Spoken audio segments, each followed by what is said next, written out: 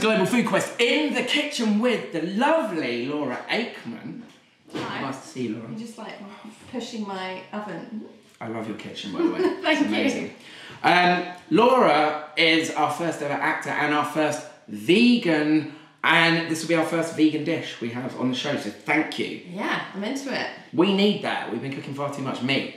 Yes, well, it's good for the environment and obviously for the animals. And for us. And for us, yes, for us. So they say. Since my ex was vegan, but since going back to the meat diet, something happened. What? Coming back to what you mean? Yeah, good. I did the same as always. Yeah. What are we cooking?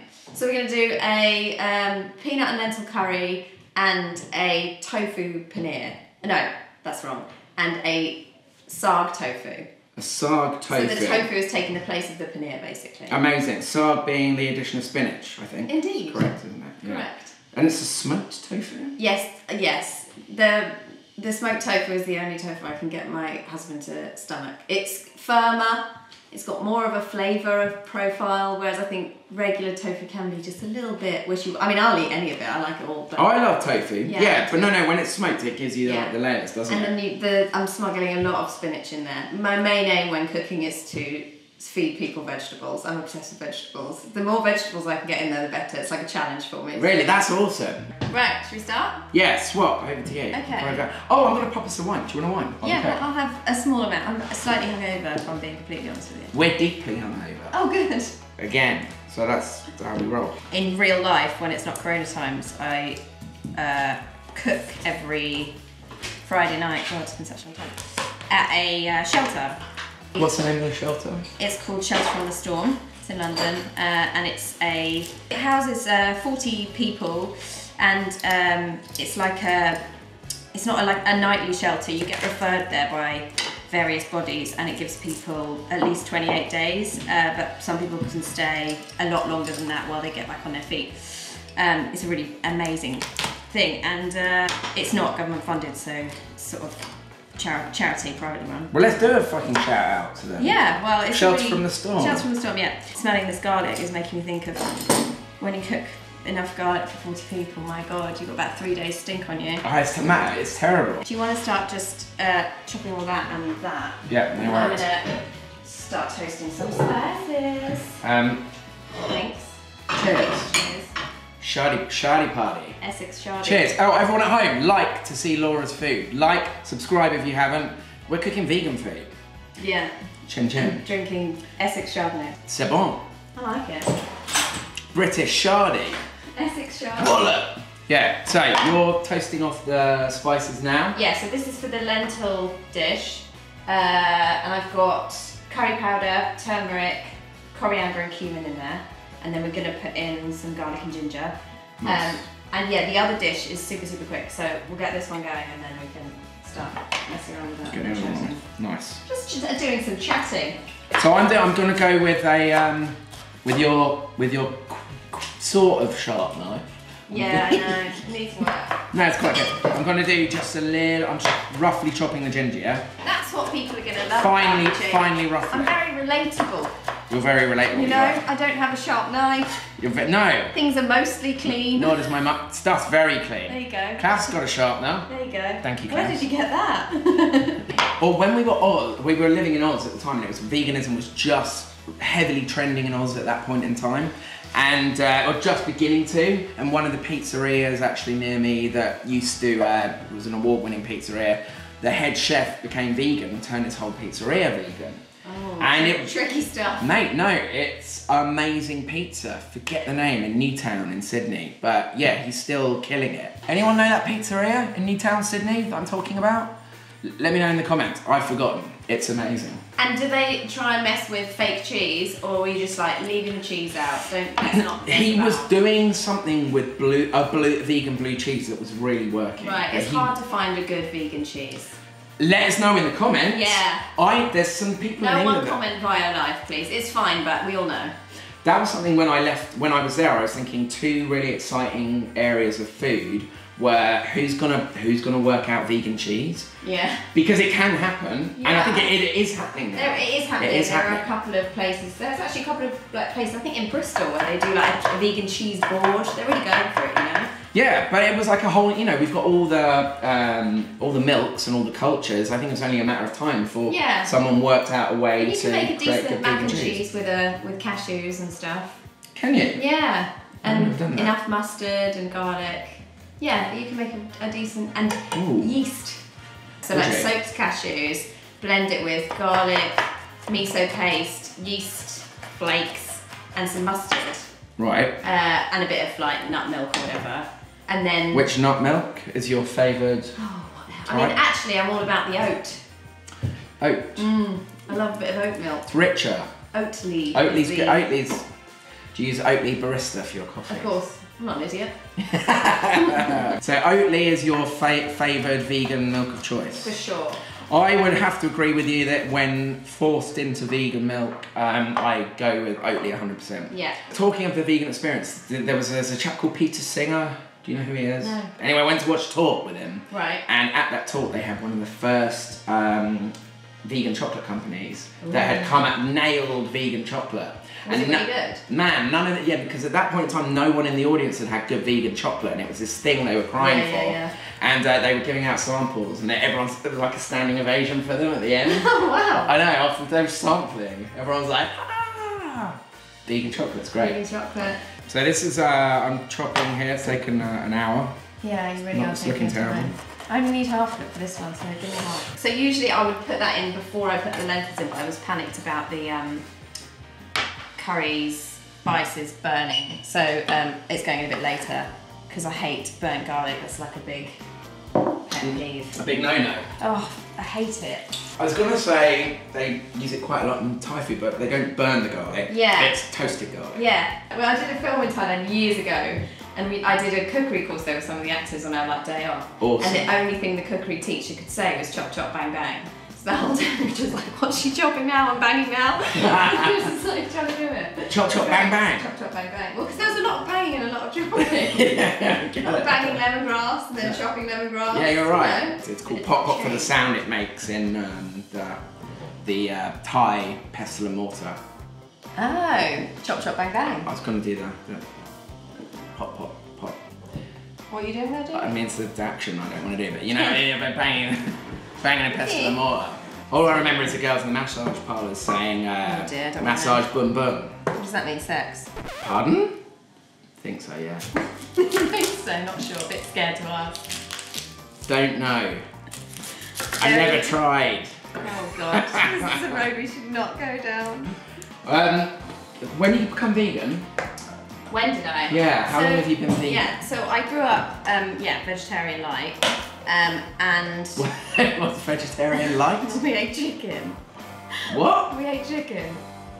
Is- I don't know why my parents had no respect for the chicken as an animal. Vegetarian light? And everything else they were like, couldn't possibly. No other animals. And now I kind of think Chickens are stupid, Yeah, but I still think it's like one of the worst things to eat. That Oh, is like 100%. the thing that you feel like, oh geez, they've really got a raw deal, those chickens. Yeah, they've been deeply abused animals. Yeah. So yeah, about 5 years ago, we watched these documentaries and then we were like, why not just try it for a month and see what it's like, see how big the sacrifice actually is. And at home, we found it pretty easy actually. We Really? got some cool cookbooks and yeah, it was a really easy adjustment. It's harder out and about.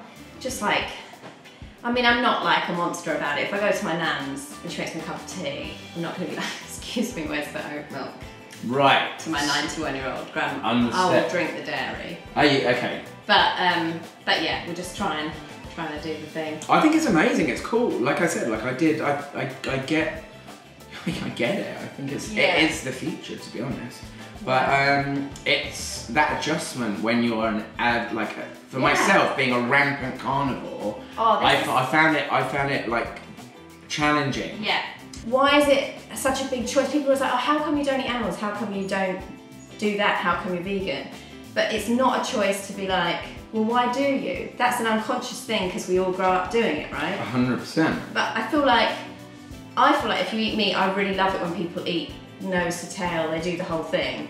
Because I just feel like... I've always said if you can't kill an animal Yeah. and then And if you don't eat want to it, talk about what it you is. shouldn't eat Yeah. it. I think you should have to go through the process and understand you've killed something. Well, then that would definitely be me out for running years before. I couldn't have done it. Yeah, I mean, sure, exactly. But it gives you that deeper appreciation. Yeah, I think like at least be honest about what it is. I mean, I hear you. Our little pig. See, we wouldn't eat him right now. Yeah, and that's weird, isn't What's it? his It's name? just like Eric Cantona. Because he's French. Is it? French bulldog, yeah. We wouldn't eat Eric right But now. yeah, but isn't that weird as well that we've just like chosen certain animals that we're like, oh, well, you're a monster if you eat a dog. I'd eat him if he wasn't sick. Yeah, but I know he's sick, so I'll let him get better. Poorly. He's done a sick. Oh, he's really cute. Eric Cantona. Eric. Yeah, and it was a surprise for Matt, so Matt got to name him, and that was Eric Cantona was the choice. Shout out to Matt. Shout out to Matt. This is Matt. Matt, I love your kitchen. Thanks Thanks, man. Yeah, I did it myself. Well, I was the labourer for my mate Si who did it, who knows what he's doing. It's the bricks are pretty sick as well. Yeah, and it's all pretend. Yeah, it's a facade. There are literally proper bricks behind it, but it's better with damp and all that if you put those up. Yeah, there's a lot of things along the way that where you're like, oh, I can't have that anymore. Like really, we shouldn't have honey. It comes from Oh man, this is an interesting one. Yeah. So anything with a central nervous system can be proven to feel pain, therefore suffer. Yeah. So you cut out everything with a central nervous system. But so bees.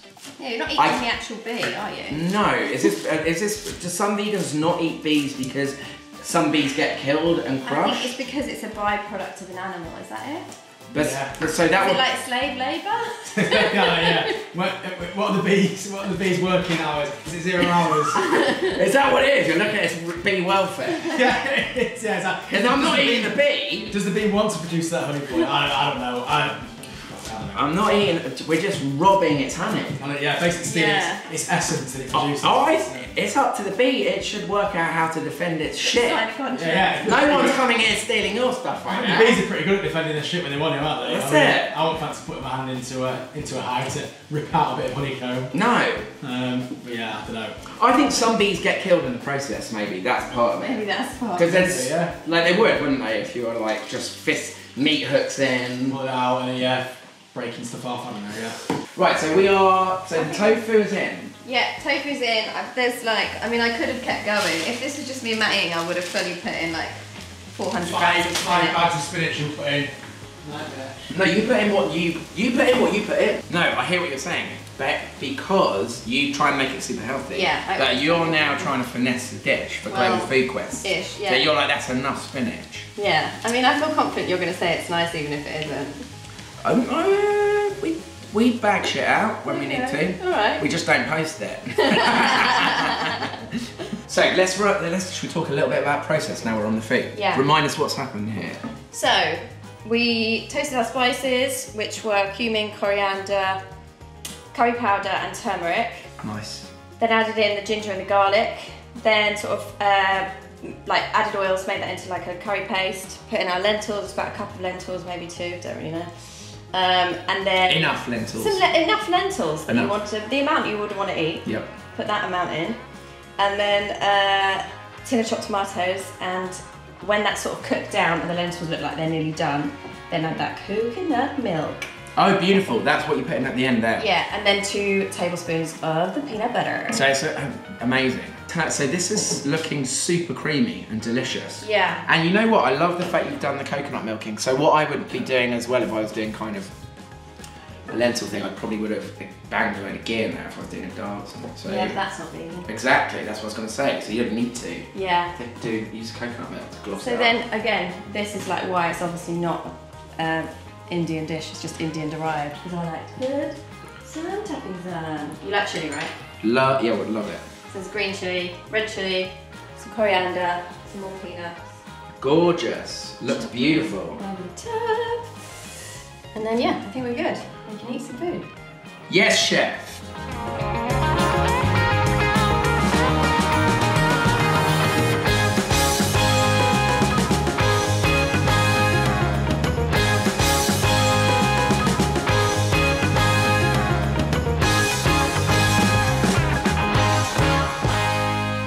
It's an honour. It's an honour. That's nothing else to say. It's shocking. So like a little... It's a sloppy guy. Amazing. Yeah, your mum told me that is quite that sweet. you were doing, you were bake. She told me years ago you were bake. That was what I was used going to to bake ask. a lot, You were yeah. asked to go on MasterChef. Yes. Celebrity MasterChef. Yes, they did not source me as such a brilliant cook that they tried to get me to go on the real one.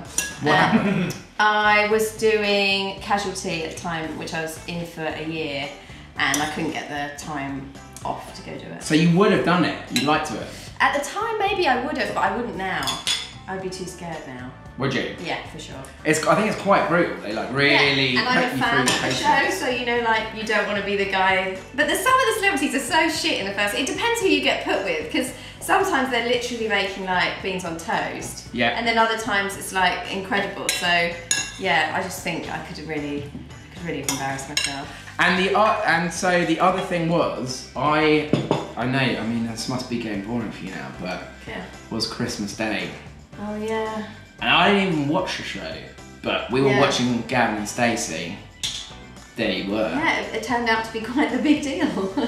No, it was massive. Yeah, it was like the most watched program in the last 17 years or something. Was it? Yeah, outside of sport, I think. So how was that? Did you have to like, there was utter secrecy around it? Yeah, and even, so when I went for the audition, it was like, there's a BBC One project, we can't tell you what it is, but can you go sometime on Wednesday for a meeting, no time disclosed, and then the day before they sent me the sides, but with all the names changed. But you know, like, I could tell it was Gavin and Stacey from the dialogue, like the way Nessa speaks and stuff, you know, you could tell. And I knew I was meeting James Corden in the audition, so put two and two together. Right, fine. Yeah, but we shot it in the summer, so then yeah, for 6 months I didn't tell anyone. Even my parents didn't actually really ask, but they knew I was doing it, but I didn't tell them what part I was playing or anything. Was it fun?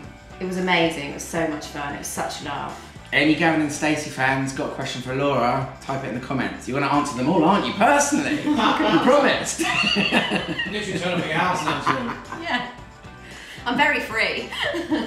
Bloody coronavirus. Congratulations, that was wicked. Thank you. We were like totally arsehole on Christmas Day at 7 PM doing like, we started doing whiskey sours and they just sort of turned into like whiskey with a bit of sugar and egg. You're never sober after even one whiskey sour, really, are you? I mean. I remember sort of watching it as well at Becky's parents and sort of I was on the floor, but then you came on. You woke up and It happened. Right. okay, I think it's okay. See what you think. Fucking delicious. Yum. Thanks for watching. Like, subscribe. Laura, thank you so much.